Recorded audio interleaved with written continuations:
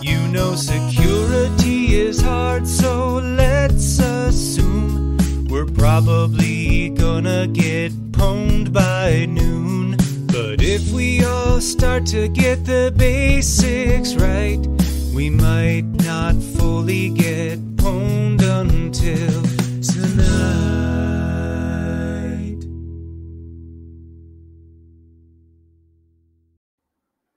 Oh my gosh, did everything work?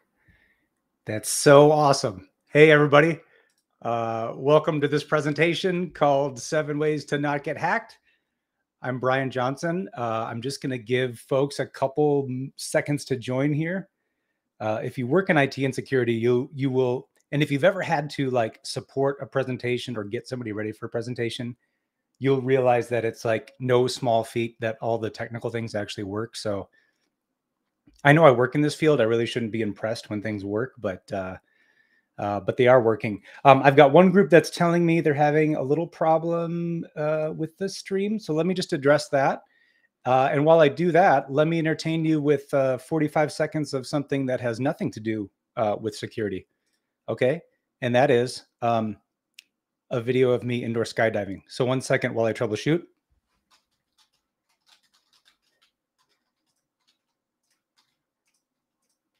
Okay. Oh, it appears it's kicking in now. Some folks are telling me the YouTube stream did not come up, but then I guess there's just a little bit of a delay.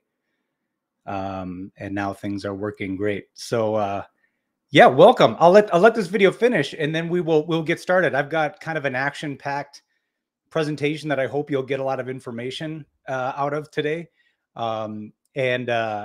This presentation is focused on 7 things we can all do to reduce our chances of getting hacked. Let me just share my screen here so we can start the slide deck.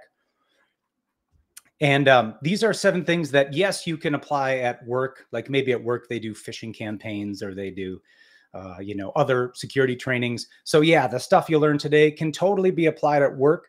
But I also try to make these tips ride the fence a little bit and also help you be more secure in the stuff that you do at home. So really the goal is to help you be a more secure person. All right.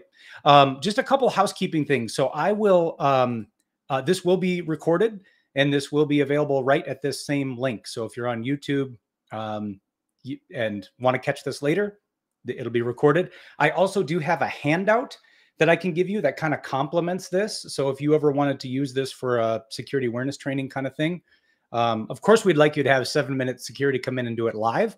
But, we're in Cybersecurity Awareness Month. So if this pre-recorded presentation helps make your employees a bit more secure, that's awesome. That's a win to me. So I'll get my contact information up at the end and then, shoot me an email or a direct message on Twitter, something like that. And I'll get you that handout to share at your company. Okay. All right. I think all the tech gremlins are worked out and I see all the weird live stream things happening. So let's get into it. I'm going to do just a couple quick introduction slides, just so you know a little bit about me. I do know some of you that are virtually joining, but we got a lot of folks here and I know I don't know all of you. So just quick intros to get to know each other. And then we're going to just get right into the meat of the matter. We're going to talk about these 7 hacker easy wins, how they keep getting into our accounts, how they keep getting our passwords, keep getting our information. And we're going to talk about how to defend against those. The 7 things we're going to go to just to kind of give you a taste of what's coming.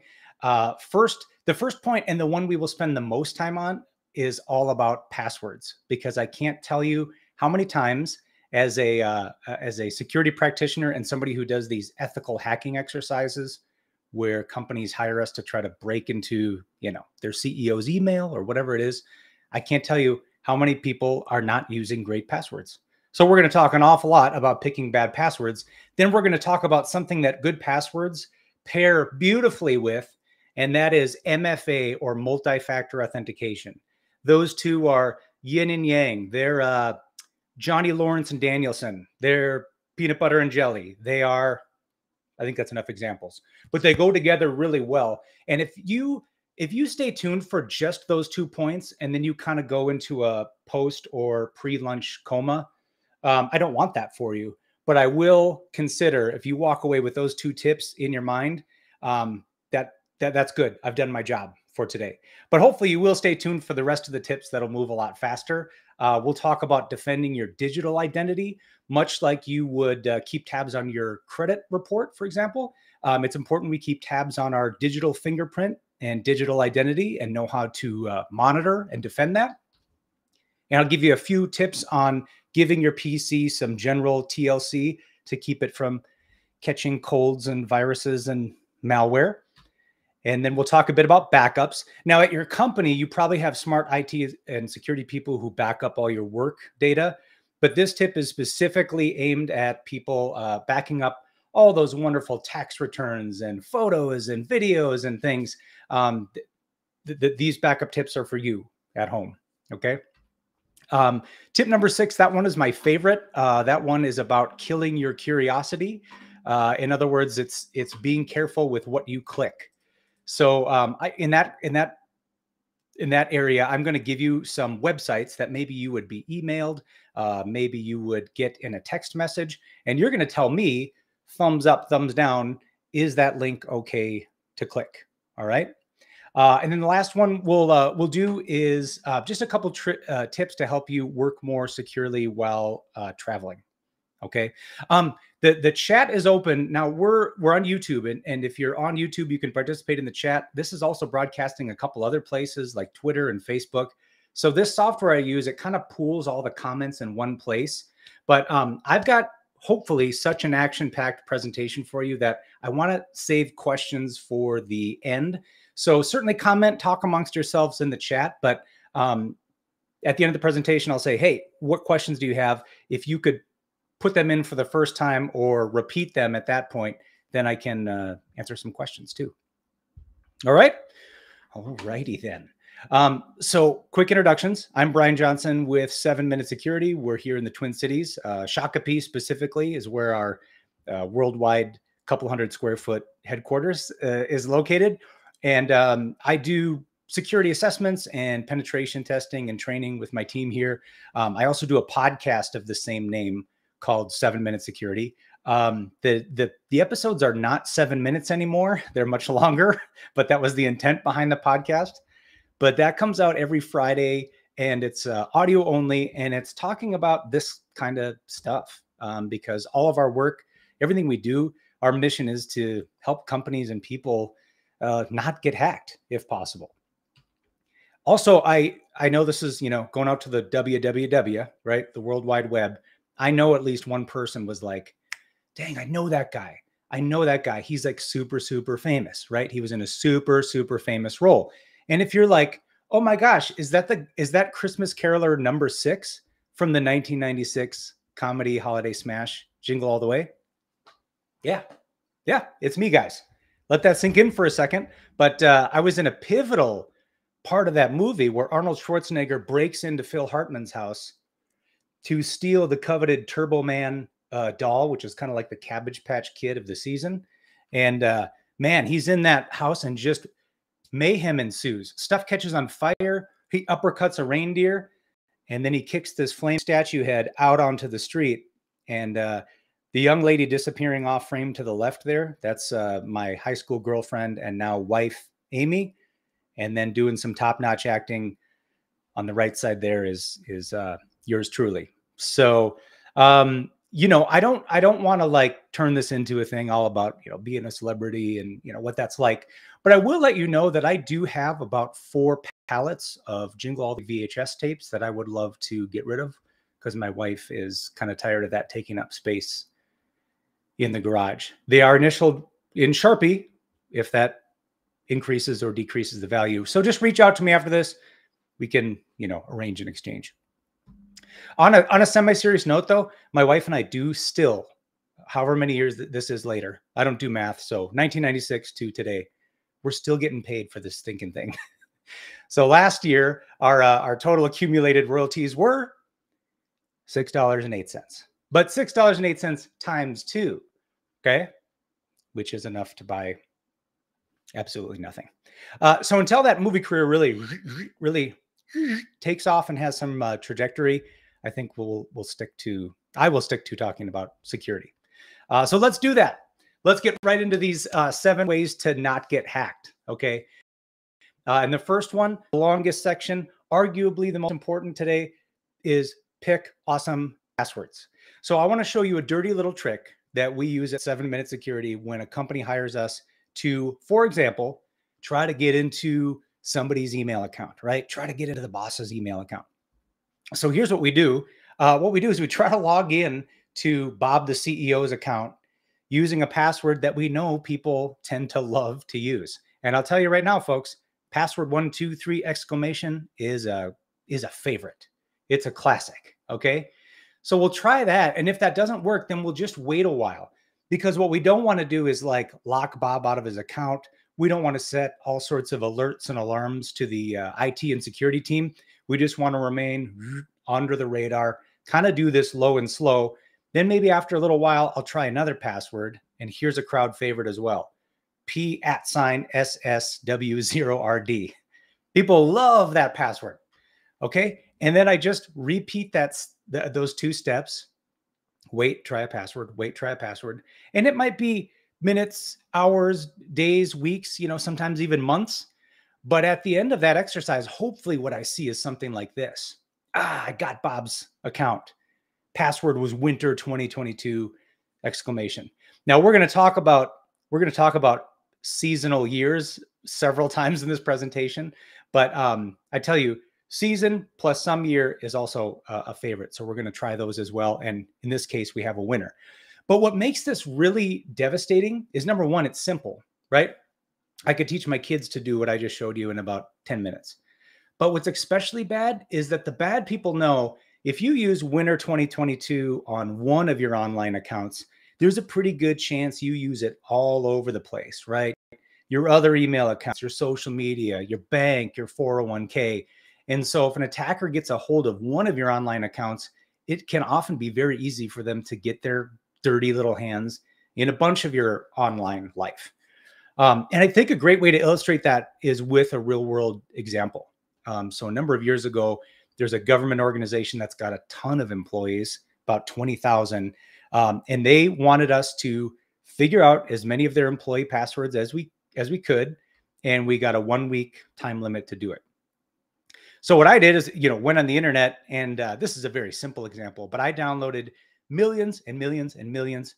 I don't know if we got into the billions, but a lot of passwords that we know people love to use and that are not necessarily very secure, like this list here. I even found a slightly more recent example here, top 100 passwords of 2021. But I accumulated them into one giant list. And then what I did is I rented a password cracking machine in the cloud, okay, in Amazon's internet infrastructure. And took me a couple hours to get everything set up, download the bad word lists, right? But then my out-of-pocket expenses were not much at all. 90 cents an hour over 7 days of just straight boom, boom, boom, boom, trying passwords cost me 150 bucks, okay? 150 bucks of dollars, a couple hours of my time, and then just bang it, 24/7 against these 20,000 user accounts. And at the end of the week, we had gotten into a fourth of the accounts. And these are accounts that control some very important information that you and I care about. And so it was an eye-opening exercise for this particular company. So their next and natural question to us was, all right, Brian, we've got a lot of people here that aren't using very strong passwords. So how do we pick a good password? And I always, there's lots of different trains of thoughts on this, but I always like to tee up this with, let's talk about a couple things that should not be in your password makeup. All right. Keep away from using anything that I can easily find on the internet with Google searches and LinkedIn and social media, right? So your name, your mom's maiden name, your address, your employer, those are pretty easy things to figure out if I know your name. So keep those out of your password. And also simple keyboard combinations, or walks, they're often called. So if you look at your keyboard and you stick your left hand down, put your left pinky on the A key, and then just kind of walk it to the right. That's ASDF 1, 2, 3, 4. Those keyboard walks, those are in those lists of bad passwords that I'm going to use if I'm trying to get into your stuff. And also, this is maybe second or third time I've said this, but I'm going to beat a dead horse and tell the whole world is not picking season plus year combinations as their password. This, when we're inside of a company trying to guess passwords, if I do winter 2022 or maybe, the upcoming season or the season before it, I got to say it's almost 100% of the time I get somebody's employee account, and then I can use that to kind of dumpster dive and get into the company secrets. So let's just all please collectively raise our hand and say we're not going to use season plus year as a password anymore. The other thing before we talk more about the makeup of a password, I just want to give a couple recommendations on where you should not store passwords, because on some of these engagements we do, it is a physical hacking exercise. So the organization asks us, hey, can you get access to our building? Can you maybe butter up and sweet talk your way past the visitor desk or the reception area? And if we were able to do that and get back into all the cubes where you work, one of the first things I do is I feel up behind monitors, or I flip them around, and then I walk around and I flip over keyboards. And I can say 100% of the time, I find some password to something important. And the worst part is sometimes the password itself is a very secure password, but it's written right there in a sticky note. And I just pluck it off the monitor and I go log in with it. And then I'm in, an HR system or a financial system or something like that. So let's try to get away from that. But as it relates to, thinking of a good password, I am trying to steer people more and more towards pass phrases. Okay. So the idea behind a pass phrase is you've got several words chained together, maybe put a special character or a number at the end. And this site here, this worksited.com, this is a nice one that you visit it and it will generate a passphrase for you. So, for example, throw NV parcel remark 8. That is, there's a very, very small chance that's going to be in those lists of bad, easy to guess passwords that I'm going to download. So it's awesome. But the problem is, I don't know about you, but I have far too many accounts online. And if I got to go to this site, generate a new password every time, and then figure out some place to store it that is not a sticky note on my monitor or not under my keyboard, this just doesn't scale very well, right? For all the accounts we need to make passwords for. So what I recommend to people is to consider a password wallet or a password vault. And what you're seeing on your screen here, these are some of the most popular kind of name brand options. So LastPass, 1Password, I've kind of used them all. They're pretty similar in feature, pretty similar in cost. But just to give you kind of an example of how one of these works, 1Password is pretty affordable. So it's $30 a year for the whole family. And what's really nice about that is when we use this at our house, I have my own little bucket, if you will, of passwords for my stuff and for 7-minute security work stuff. My wife can have her own individual bucket of accounts she uses for all her things. And then we can share a bucket of passwords between each other. So if we're, logging into benefit site and paying the cable bill, that kind of stuff, we can kind of drop it in one of 3 buckets. And if you've not used one before, it may be a little bit of a different workflow than you're used to, but I think it gets really easy to get used to really quick. So for example, today, if I went on Twitter and I'm like, all right, I'm making a new Twitter account called My New Cool Tweeting Account. Obviously, Twitter is going to want me to put a password on this account. And when I'm using one of these password vaults, like 1Password, it'll actually pop up and say, hey, Brian, how about we use exotic towpath aquarium uphold as a secure passphrase instead of, I don't know, winter 2022 or summer 2022, right? And then all I have to do is say, yeah, save that login. I don't need to remember that exotic towpath aquarium uphold. All I need to remember is my master password that gets me into my vault with all the other passwords. So that's handy. But I think where you really see the value in this is next time you go to log into Twitter, your little password vault will pop up and say, oh, I remember this password. Would you like me to just log in with those credentials? And you say, yes, take it away, password vault. And it just auto fills in the username, password, logs you in. and you're off to tweet about what you ate for dinner last night or other important things. Okay. So they're really cool. Now, talking about passwords, the one of the last things I would have mentioned, just because I know this is a longer section, but it's so important. As you think about taking your online life and making sure you have unique, strong passwords or passphrases on all those accounts, don't forget about your wireless. At work, you probably got the smart IT and security people that secure that wireless, but a lot of us are officing out of the home, right? And when you woke up today, maybe you popped open your laptop and we're going to do some work. What happens when you open up your laptop? It's nothing you would ever notice, but there is a little exchange of information between you and your router that gets you online. That is literally called a handshake. Okay, so your computer and the router, they do a little handshake, and somewhere scrambled up, encrypted inside of that handshake is your actual wireless password that you type in when you're joining a device for the first time. Okay, now what's dangerous, the reason I want to bring this to your attention is that if I'm in your driveway or I'm pulled up at the curb next to your work and I'm in range of your wireless router, I can grab a copy of that handshake. It only takes a second or two. You would never know that I did it. You would never know I was there. I can grab that little blob of data, that little handshake. Then I can go home, to my mom's basement where I got my password cracking supercomputer going. And I can just run that little handshake against millions and billions of passwords until hopefully I guess the right one. Okay. And hopefully I will see something like this when the effort is all done. This was actually from an engagement we did a couple weeks ago where the wireless password was, drum roll please, P@SSW0RD.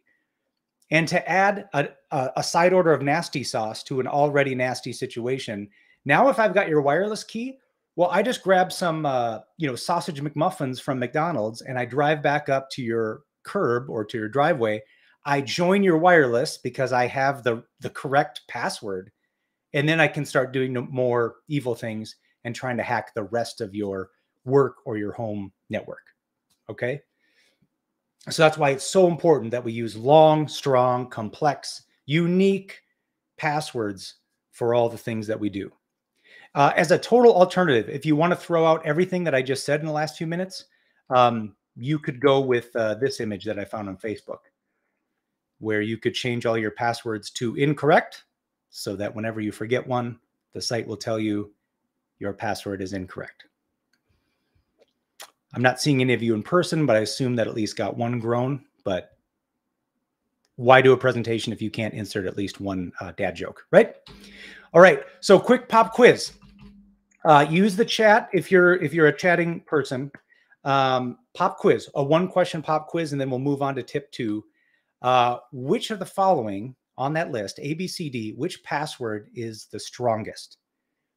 Candidates are option A, password 1 with an @ We got B, winter 2022. We got C, MN, winters are cold. And then we got D, brrr. What do you think? Cast your votes now. It's like American Idol, but not as exciting.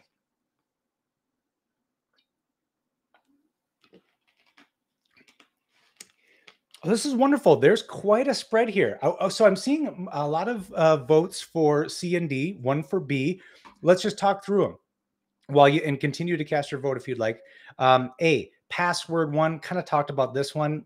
Really, any combination of the word password is going to be in those bad password lists that I told you about. So I would shy away from those.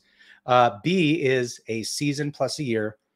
And I think I've beat a dead horse, resurrected it, and then beat it down again to say, please don't use seasons plus years as your password. C is a passphrase. MN, winters are cold.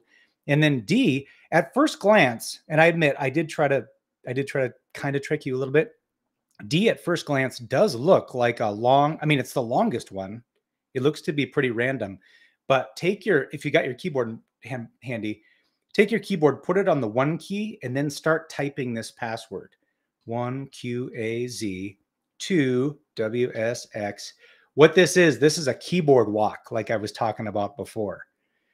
where I gave you the example of ASDF 1, 2, 3, 4. That's kind of a left to right walk.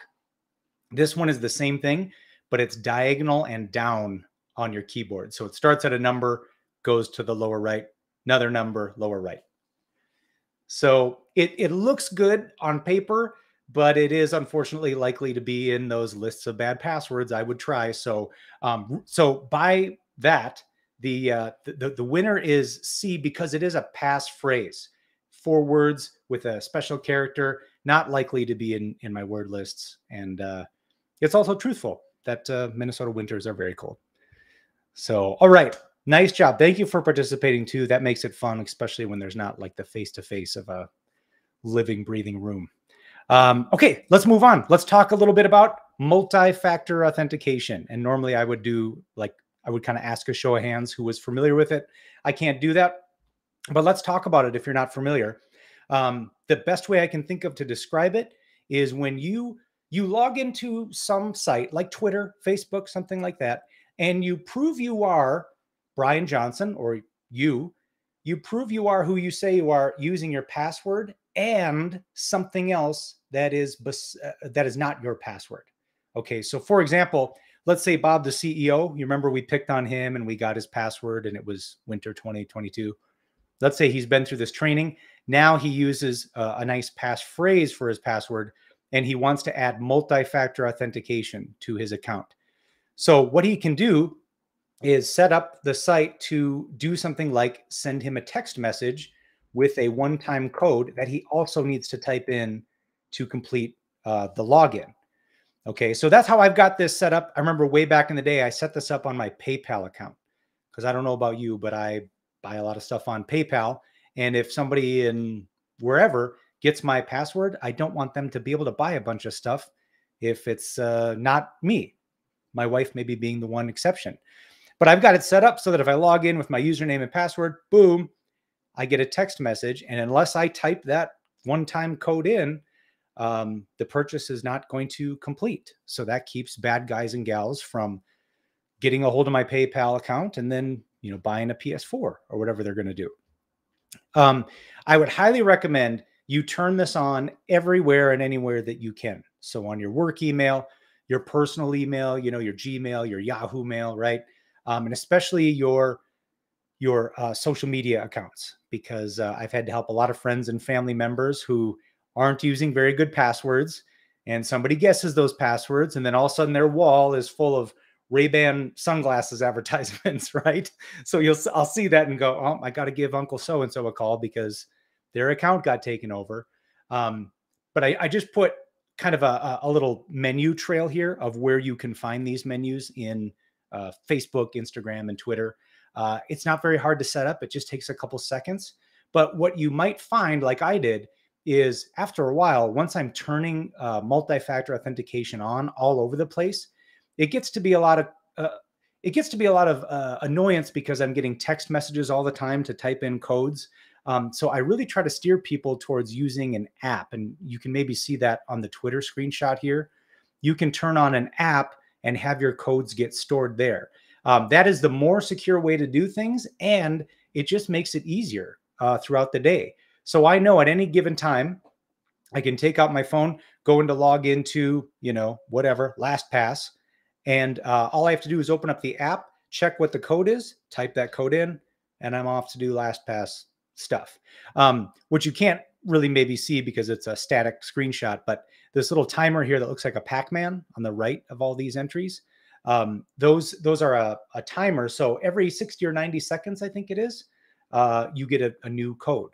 So it's pretty awesome. And kind of like with picking better passwords or using a password vault, it's maybe a little bit different workflow than you're used to. And when I've worked with companies on this, sometimes they want to get out the pitchfork and, you know, set fire to the IT and security folks. But then after just a little bit of time using it, it just becomes second nature. It's about 5 extra seconds out of your day. And really the big question, the big pushback we get is it worth it? You know, Brian, this seems so annoying. I'm a sales guy. I got to sell stuff. I ain't got no time to, you know, be pushing in codes all day. Well, I usually quote this Microsoft white paper that says, based on their studies, your account is almost 100% less likely to be compromised if you use multi-factor. So the answer is yes. I think it's absolutely worth doing anywhere and everywhere you can. So here's the pop quiz to close out this section. I'm going to give you a statement. You're going to give me the answer. Okay. Putting multi-factor authentication on all your accounts can cost a little extra time out of your day, but is super duper worth it from a security standpoint. Your choices are A, yes, B, true, C, affirmative, D, you see where this is going, absolutely, E, C. So just wait a minute. Why don't you cast your votes?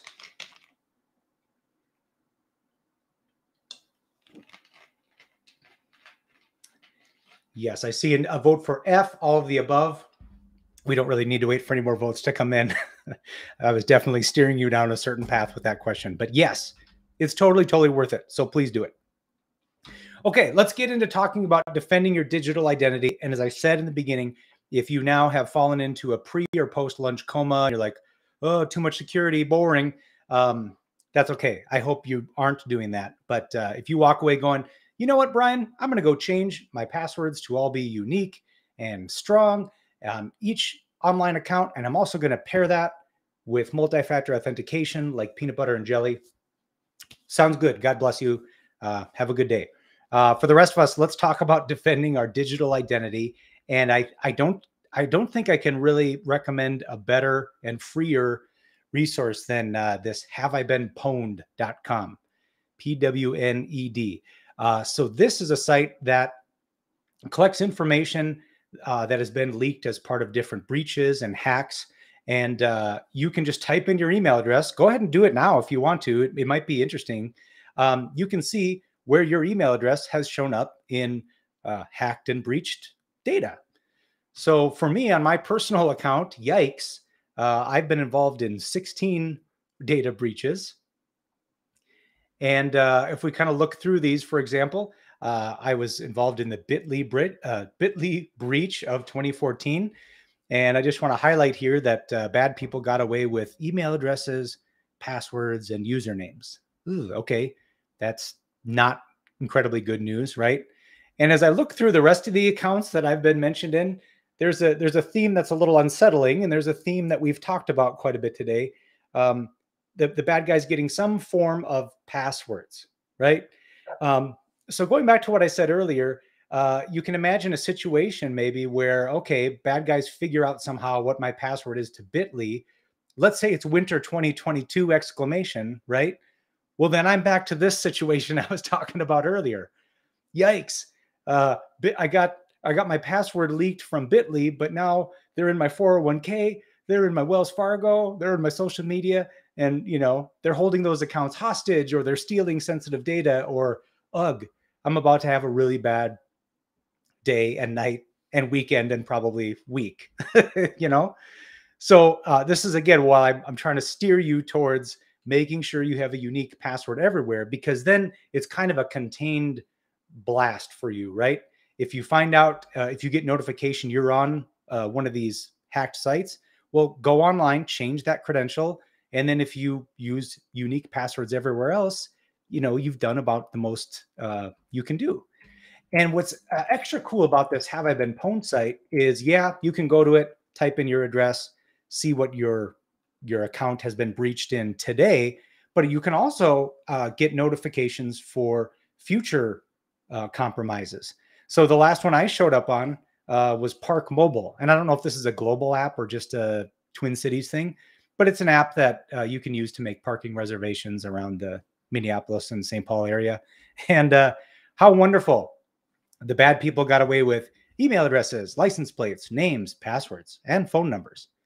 And what is really a turd on top of that sandwich is I was never notified by Park Mobile that this happened. I was notified by this service. So I think it's a great thing to be signed up for, so that you're proactively getting notified about your information getting leaked.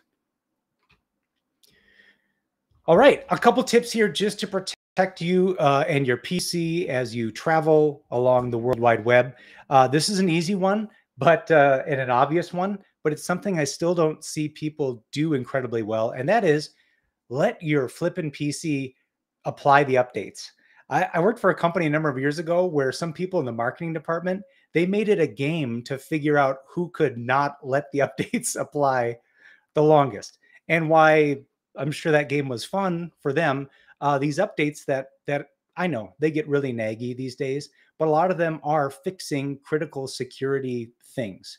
So I like to tell people when you break for lunch, when you are heading home or going to shut down the machine at the end of your workday, hit the restart now. Let the updates apply, and that simple thing can keep your box much more secure. Although I do think today, if you run Windows, I feel like Windows is so aggressive. I'm afraid to even step out and use the restroom because I'm afraid it'll be like, "Hey, Brian, you there? Oh no, you're not. Cool. Updates, boom," and then I'll lose the report I've been working on for 4 hours. But anyway, you get the message. Please apply those updates. And if you're if there's any Mac fans out there, I think Mac desktops and laptops, I think they make it pretty easy to keep things up to date. There's just one software update section in the settings area where you can just tick all the boxes and just tell it, update my apps, update, keep the app store updated, and tick all the boxes, hit OK. And when prompted, you restart and you're good to go. All right, this open DNS is something that, again, if I was in person with you, I'd ask if anybody had heard of it. This is very, very cool. This is something you can install for your whole household to make everybody more secure in their web browsing. I don't know if I said it's free, but it is. It's free for families. And you just have to make a couple changes on your router. So you might, if you don't know how to do that, might need to grab somebody tech savvy, but it only takes a few seconds, and it's pretty rad. Now, to just give you an idea of what this does, I want to get nerdy for like one slide. Okay, just one slide, if I haven't been nerdy enough already. But when you open up your machine, and let's say you're going to go to Google to do some searches, type in google.com. There is something called a DNS server that is sort of like the phone book for the internet. So you want to go to google.com. This DNS server says, oh, I know where that is. It's over here. It's in this server in California. And then off your computer goes, and you can do some wonderful searching for fantastic things. Okay. When you set up your home router to use this open DNS server, there's an extra level of protection that is just baked in automatically. So let's say, one of your teenage kids gets a link to badsite.com, and badsite.com is a bad site, let's say. Okay, this open DNS server, what it's going to do is it's going to act like a phone book. It's going to say, hold on, I'm going to look up and see where badsite.com is. But it's also going to do a reputation check on badsite.com to see if it's known to be a scam, phishing, inappropriate content, a whole list of things. And if it is, it's going to say, oh, hold the phone. This has got a bad reputation. Boom, I'm blocking it. And then what the end user would see is something like this.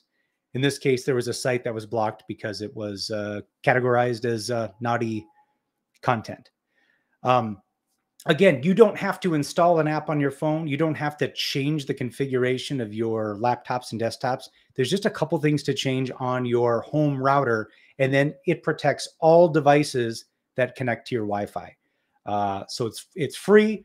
Out of the box, it will protect you against a lot of known malicious and phishing sites. It also, I don't mean to laugh about this, but it reminds me of something. It will block some categories by default. And so I put as kind of a disadvantage, this might confuse family members. And the reason I put that in there is a couple of years ago, I helped the CEO get this configured for his home. And it was like a Sunday night. We did the config. And then the next morning, Monday morning, his teenage son came into the kitchen and said, hey, Dad, is our internet broken? A bunch of the sites won't load. And then it caused a bit of an awkward situation between father and son. So I just thought I'd list it in the slide that potentially, depending on what people are looking at, it may look like the internet is broken. So you need to be ready to have some potentially uncomfortable situations. All right. Backups. Oh my goodness. Backups. Ooh, the the kind of bane of my existence, but has become so important to me, especially lately. I don't know about you, but I feel like as an IT person, the needle keeps moving as far as what I need to recommend for people in relation to their home backups. Because many of my friends, neighbors, relatives, they have scenario one. They have no backups except prayer, I guess. Just praying that that hard drive always stays working, because the day it breaks, bye-bye vacation photos, bye-bye years of TurboTax. You're not getting that back, probably. So finally, years and years I've worked towards getting people I know with at least one backup. You go to Best Buy, you get the Western Digital Passport on the end cap. You plug that in and you set up some software to back up your stuff every night to that drive. That's great. If you have that, if that's where you're at today, wonderful. But the problem is that this malicious software that you can accidentally run on your system, what it's especially good at these days is it will infect your main hard drive, like on your laptop, scramble that all up, maybe hold it for ransom. But that software is smart enough to go, oh, do I have any drives connected to me? Oh, I do have a passport drive connected. Well, then I'm just going to sink my dirty claws into that and encrypt that as well. So then what you end up with potentially is a whole bunch of garbage data that you can't do anything with, because your main hard drive is encrypted and your passport is encrypted. So I've been trying to get people more and more towards some sort of hybrid multi-backup solution, where if you like to have that drive right next to you, backing things up, that's awesome. But then also do some level of cloud backup to like Dropbox, OneDrive, one of those kind of services. As somebody who lost their home to a fire a few years ago, I can tell you I was very thankful to be doing cloud backups, because I had the detachable drive right there backing up all my stuff. But you know what? It doesn't do me any good when it's a pile of cinders. So cloud backups are a good thing to have. Again, there's tons of services that'll do this for you. I just want to tell you about one that I've had some experience with that I like, because it's pretty much point and shoot, pretty cheap, it's pretty awesome, and that is Backblaze. So this is cost you $70 a year per computer. But what's really a cool feature of it is that you install it on your main laptop or desktop, right? But then you can plug in all those passport drives, those little USB thumb drives with photos. You can feed all that stuff to Backblaze, and it just it just eats it all up. It'll back up everything, again, for just $70 a year. A couple other features I like is free hard drive restore. So they actually have a service where if your laptop, lost in a fire or theft, tornado, whatever, they will ship you a drive with all your data on it. And I believe as long as you ship it back when you're done with the restore, they don't charge you for that. But maybe my favorite feature is the last one, 30-day rollback. So imagine a situation like I just described, where all of a sudden I get something icky on my machine. It scrambles up and encrypts all the data on my laptop and on my passport, right? And all I have is garbage. I have nothing I can use. With this 30-day rollback, you can act like you're in a time machine. You can turn back time up to 30 days back to a time where you had good, clean, working backups, Word documents and Excel spreadsheets and all that. And you can pull down the clean copies and then work with those. Pretty sweet. And I think for $70 a year, again, I tell you, when all my stuff was a pile of ashes, was I glad I spent $70 a year to be able to get it all back by just downloading it overnight? Heck yeah. Heck yeah, I was. All right, last couple tips here. This one is my favorite. This one is my favorite. This one is called Kill Your Curiosity, also known as Be Careful What You Click. So I'm going to show you a link, and let's pretend this came in over an email or a text message, something like that. You're going to tell me whether or not we're okay to click it. All right. So let's start with this one. Let's say you get a message that says, hey, you know what my favorite search engine is? Google.com. And there's the link. Are we okay to click that or tap that? and go to Google.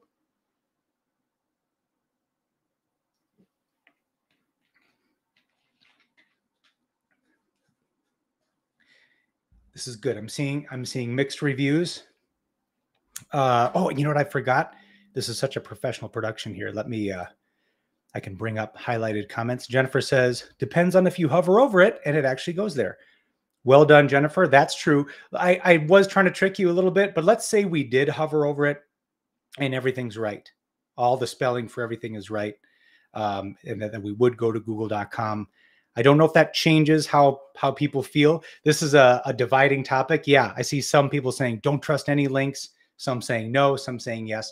Okay, in general, I'm going to say if you give it the sniff test, you hover over it, everything's spelled right, it's the Google we know and love.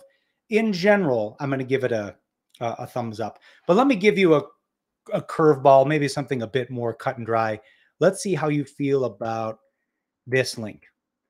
So I write you an email and I say, oh my gosh, you guys, check out 7-Minute Security on Facebook. Just go to facebook.com. How do we feel about that one?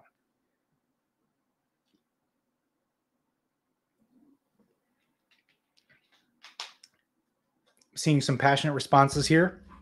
Some saying absolutely not. Yeah, you're right. We've got a little problem here. If you were to hover over this, right here for book, Facebook, we've got a 0 mixed in with an O. So that could take us who knows where. And that is, tell you what, that is a dirty little trick we love to use when companies ask us to send them phishing messages. You know, if their company is company.com, we'll try to buy up the domain company.com, but with a 0 instead of a O, and then send messages trying to get people to click stuff. And because we're all in such a hurry, right, just trying to get our stinking work done, it's easy to just gloss over that and go, yep, it looks good, click, and then bad things happen. Let me give you one more. Here's a real kind of odd duck one. How do you feel about a bit.ly link? I don't know about you, but I still get these a lot, especially from marketing companies where they'll say, you know, come to our company barbecue Friday night. Just register at bit.ly/something. I see some yeses and nos. Yeah. Yeah. You know, it kind of, what I'm steering us towards is you kind of don't know sometimes until you click, right? Like you don't know if the gun's loaded till you pull the trigger, but that's not what we want to do. So let me just leave this one as a question mark, and I'll just take one for the team. Okay, I'll copy this to my clipboard, and let's just let it rip. See what happens. All right, let's visit this guy. Okay. So it might have happened even too quick for the stream, but I pasted in that website. I hit enter. There was a small hesitation, and then I was forwarded to one of the best websites in the world. So what I'm trying to get at is, like I said before, maybe you don't know until you click, but you don't want to click if you feel at all icky about something. So here's a free resource. I love this tool. This is sitting in my bookmarks. This is a tool called Site Check from a company called Securi. So what this does is if you've got a website you feel about, go to this website, paste in this URL, hit scan website, and then it will go off on your behalf and check it out, do a little investigation, and report back in a couple seconds. So if we would have used that bit.ly weird link on this website, it would have come back and given us a bit of a report card here saying we didn't find any malware. The site doesn't appear to be blacklisted. We're going to give it a low security risk score, and we don't see malware detected. We don't see spam. It's not perfect, right? It's not a silver bullet, but it's a quick, easy tool we can use to at least make a bit more of an informed decision before we maybe click something icky. But going back to what some of you were saying, other techniques, right? To give links the sniff test, the hover over technique generally works pretty well. So in this case, this ADP payroll link would take us to goldenangelspa.com, which maybe we want to look at after hours, but that's your business, not mine. But this is not payroll related. I think we can confidently say, so that's a no. Another thing I tell people when they get these SMS messages from Wells Fargo or US Bank saying, OMG, your account is overdrawn. The bad guys have all your money. Click here to start the account recovery process. Don't click or call anything. Go right to the browser, type in your financial institution, hit enter, log in, and let that be your kind of sanity check as to whether you were really hacked or your money is really gone. I don't know about you. I just wanted to put a couple of these in here. I'm not getting as much email spam recently, but I am getting a garbage truckload of SMS spam. So here's one for the U.S. Postal Service. Here's one for Amazon. You know, with weird phone numbers, weird links. But I wanted to show you one in particular that I got to throw myself under the bus here. I almost clicked this one because I happened to log into a Wells Fargo account and move some money around. And 10 minutes later, I got this text message. And if you would have seen it, it would have been like a action movie where my thumb, slow motion was about to tap this link. And then I realized, whoa, wait a minute. Wells Fargo alerts with a 0 instead of an O. And wait a minute, what's go.ly? That kind of looks like bit.ly. So when you get this kind of stuff, you can do some quick detective work to make a good informed decision on what's happening. So the first thing I did is I took that 808 phone number and I just did a quick Google search on it. And it comes up with one result from that OK Caller site you've probably landed on once or twice. That kind of is a sort of like a global caller ID system. So it's got one result. That's not real encouraging. And then my next search was, what is the actual Wells Fargo fraud number? And Google knows very well. Top result. Here's what the number is. I gave them a call and, just a quick sanity check. I knew it was likely bogus, but I wanted to make sure. And they said, yep, it's just a spam, spoof, scam. Just move on with your life. And of course, using that trick we just learned from the site check, copy that link. If I would have pasted that into the site check security site, oh my gosh, they rate that as a critical. Auga, don't go there. Blacklisted. We don't like it. So all those things together would help me, helped me make a decision on this is BS. All right, let's see. We just got a few minutes left and we're on the last tip. Please get your questions ready. If you have any, I'll be happy to take questions at the end here. But a few things just to think about while traveling, because, many of us don't travel as much after COVID, but we still, the home office may be your new office, or you might do a lot of time at Caribou. This is kind of an easy thing, but something I strongly want you to consider is investing in one of these privacy shields that you can just slide over your laptop screen. I can't tell you how many coffee shops and like airport situations I've been in where people leave their huge 17-inch screen laptop open with, reports about mergers and acquisitions, things with passwords right there in documents, personal information, credit cards, all sorts of stuff just right there. And they leave it wide open while they are working away at Caribou. And then they walk across the store, pick up their drink, right? In the meantime, someone could, mess with their machine or just take it unlocked, right? And go through all their work email and their files. It's really nasty. So this privacy shield, if you've not seen one of these before, it's really nice because if anybody is anything other than dead on, in front of the screen, if you're just a little bit to the right or a little bit to the left, it makes it all, blurry and dark and you can't read what's on there. And these are cheap too. I mean, these are like 20 or 30 bucks on Amazon. And I just, I try to recommend that to people when I can, because not like I'm trying to see things that I shouldn't, but as a security person, when I'm, when I'm in row 29 right by the toilet, right, and I'm looking for, something to pass the time, I'll just look in between the seats diagonally and see that, oh, what movie are they watching? But often it's not a movie, it's super sensitive data that they're looking at. So I try to do hey, maybe you want to get one of these privacy screens so you're not, sharing this stuff with the whole wide world. And then speaking of leaving your machine unattended, if you're not already in this habit, I would love to add Windows key plus L into your muscle memory. Okay, so when you hit that, that brings up the lock screen on your Windows system, and then you can hit enter and it locks the machine.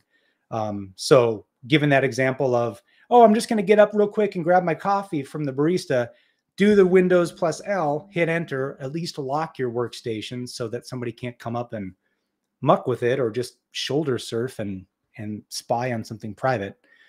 And if you're a Mac user, I just learned this recently that they have the same sort of thing. It's not quite as easy to remember, but it's Command Control Q that will also just push your Mac system to a lock screen. So you got to come and unlock it with your password or your fingerprint. Okay, we did it. What time is it? We got like 5 minutes. We covered a lot. The two things, if you remember nothing else, right? If you don't remember that I'm a big celebrity, that kind of important stuff, do remember, please, please use an awesome password or passphrase. Make it unique for all of your online things, your Instagram, your Twitter, your Facebook, your banking, your 401k, right? And whenever you can, wherever you can, turn on that multi-factor authentication so that you use the little code or the SMS message with the one-time code in it. Those two things together, as you saw from the stat from Microsoft, makes your accounts 99.9% less likely to get hacked. That's freaking sweet. And then some other things. We talked about haveibeenpwned.com, P-W-N-E-D, to monitor your digital identity. Talked about getting those updates on your PC and using OpenDNS to kind of help your family members, well, not go to phishing and scam sites, but maybe not also browse content that they shouldn't. Talked about some ways to back up all the things. With Backblaze as the example I used, but just make sure your important data is somewhere else than just sitting right here next to you on your desk. We gave you some strategies for not clicking bad stuff, and talked about a few things we can do to work more securely while we're at coffee shops or at lounges at the airport. So with that, I know we just have a couple minutes left. I really, really appreciate you tuning in. If you have any comments, questions, I will try to, bring them up here, highlight them on the screen. And I will also, while you're thinking of questions, if you want to share any, I'll just leave my contact information up. You're welcome to, send me a DM on Twitter, send me an email if you want the handout that goes along with this. So I have a handout with all the links and tips, just in like a couple page PDF. So I would be happy to provide that to you. And I'm going to look back. There was a lot of chatter. I'm not sure if there was any questions. No, I think mostly comments. Let's see here. Oh, okay. Jennifer asks, let me bring this up here. Is the iPhone password vault secure? So that is not something I've used myself, Jennifer. I've only heard anecdotally that, yes, it's been vetted, and my security colleagues tend to think a yay on that one. I just haven't personally used it, so I don't want to speak out of turn. If anybody else has used it or feels one way or the other, please drop it in the chat. Also got a question here from Benny BB, says, I wanted to know, when are you going to publish the second version? Oh, you're talking about the book. Okay, Benny, I don't know if that's really my mom's account that's trying to give me an opportunity to plug some of our stuff.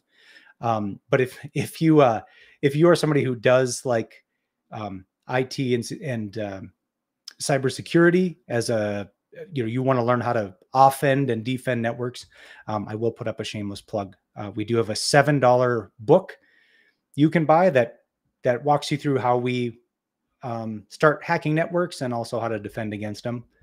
So the question, the second version of the book, I am working on it, Benny, and I'm sorry, it's on my to-do list. It keeps working its way not to the top, but I have a lot more stuff I want to bake into it. So I'll get that out as soon as possible. And if you do buy the book for $7.77, you get infinite updates. So never a bad time to buy it. And again, I'm going to sound like a sales shill. You can get that at ebook.7midsec.com.